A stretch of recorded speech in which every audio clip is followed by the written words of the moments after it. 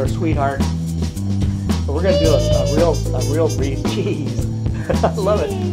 So we're going to just do a real short video here on anaphylaxis. This young lady presented here after ingesting some cashews and had an episode of vomiting, and then broke out in a rash, and also, well, before that was actually doing some wheezing and having some airway complaints.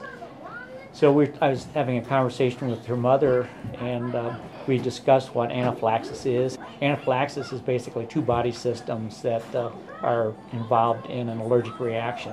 So she vomited first. Vomited first. And then she had wheezing.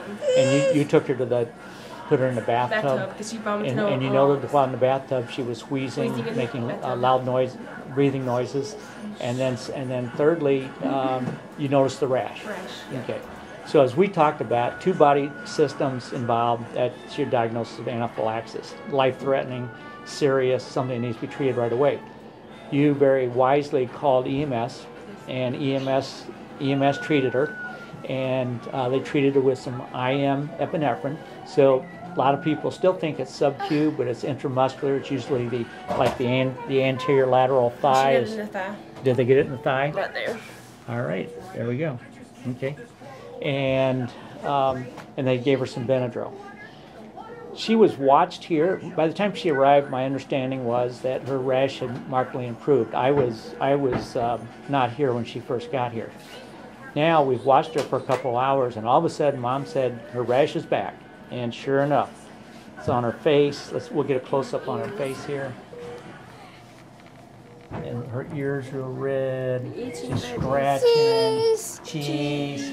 And then let's see if her tummy. Anything on her tummy? Tummy. Yep. Breaking out on her tummy and on her back too. Look at stickers. All right, let's see your back. So, all right. So we're giving her. She's hot to the touch. We're gonna actually end up giving her another dose of Benadryl. She has had some steroids. She has some Decadron. Is that right? And so we're going to give her an H2 blocker, which will be famotidine. And we give her, like I said, we're going to give her some more Benadryl, famotidine, and then another IM epinephrine of 0.01 ml per kilogram. And she weighs about 11 kilograms, so it's going to be about 0.1 ml or 0.1 milligrams. So, all right. Well, hey, these videos end up on YouTube. You're okay with that? That's fine. Okay. You got to sound more enthusiastic than that. That's fine. Yeah. Okay. Good.